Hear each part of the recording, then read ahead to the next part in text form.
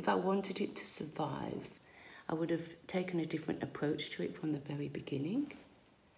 I would have used different paints. I would have used perhaps slightly different processes. Or perhaps in the end it was that kind of thing that can never really survive its usage, because art on a wall can be taken care of. I want this to be used as a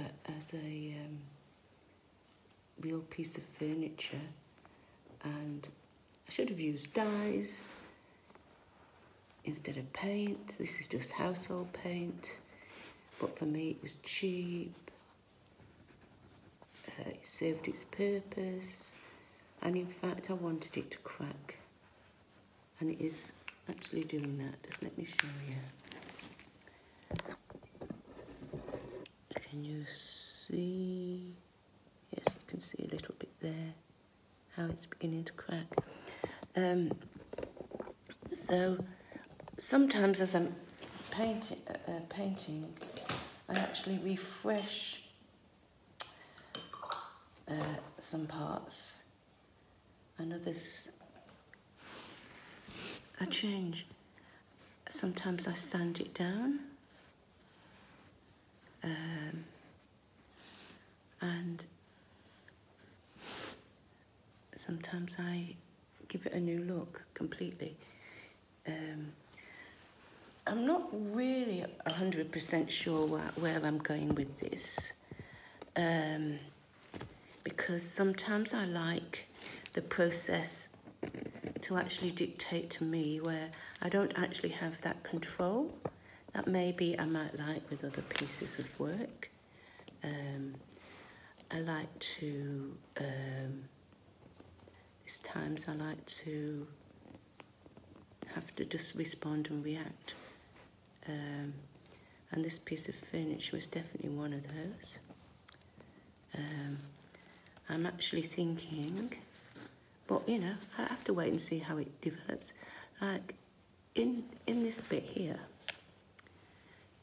you know, I'm thinking all of these little cracks can actually be part of the artwork as another layer.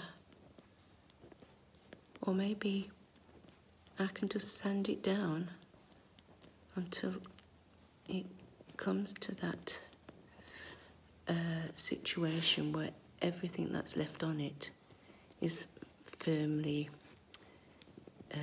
just stuck and won't peel, and then build up, and then sand, and then build up.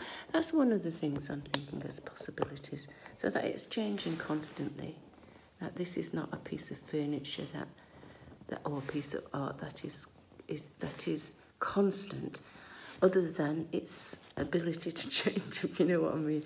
Anyway, these things excite me. This is, to me, where I feel in my element. And it's not all art is about placing them on walls, or getting a price for them, or even finishing them sometimes, because this will never be finished. It will always need more put into it. And I will come to this to the stage where I'll just say, well, okay, that's it, moving on. But in the meantime, this has a lot to teach me, and I'm enjoying sharing the process, and I'm enjoying the responses.